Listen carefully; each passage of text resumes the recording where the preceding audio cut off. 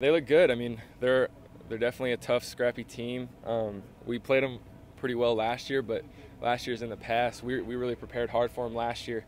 So, I mean, they were a really good team last year, and they got a lot of guys coming back. So, I mean, we're definitely taking them very serious and preparing hard for them. They don't play as aggressively with their, with their corners and with their, linebackers quite as much as they did last year. Just a little bit of difference in philosophy in the new coaching staff, but overall, I mean, they got some good players that we have to, come to play. But we're trying to not bank on what we did last year, and even though last year we had some success, I completed some balls to, Shane, Stoner, and Zeke last year, but every year is a new year, different timing, different.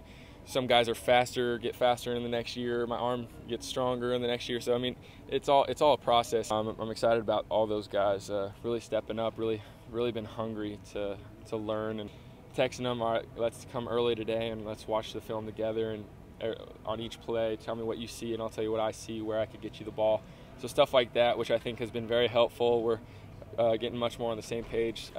Not just the young guys though. I mean, the older guys, we still got to get in sync as well. And once we get in a rhythm as a passing game and as a team or as an offense, we start to be pretty good. I get pretty excited about it, but we just have to get rolling at the start and just keep playing. I mean, it's nice to have a bye week because we needed it, especially as a passing game. But I mean, I'm itching to play. Like feels like it's been a while. I mean, it's a weird first game. I didn't really throw as much as I usually do, so I never really felt like I found a great rhythm. And there's nothing like getting in that rhythm in a game. And so I'm just excited to get back on the field.